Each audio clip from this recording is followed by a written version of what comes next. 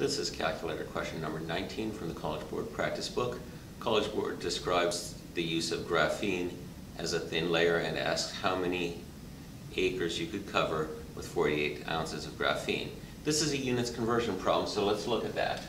I have 1 ounce covers 7 football fields, and I want to know how many acres. So I have 7 football fields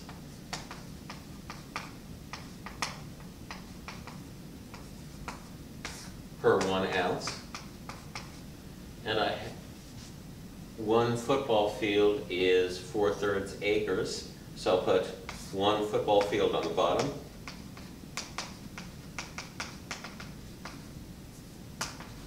and I know that goes on the bottom because I have football fields on the top and I want that canceled. So that's 4/3 acres. Football fields cancel, I'm left with acres.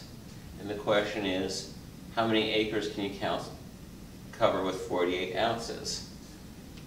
That's acres per 1 ounce, and I multiply that times 48 ounces, and that will cancel the ounces in the denominator, leaving us with just acres. So I would have 7 times 4/3 times 48 acres. And that is 7 times 4/3 times 48 is 448 acres, which is about 450. I like this method because it helps you to keep track of units to make sure that your final answer matches the units they're asking for in the question.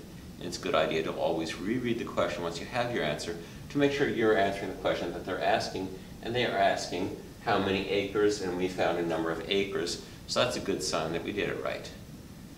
Come back soon for my next math video. With math, there's always more.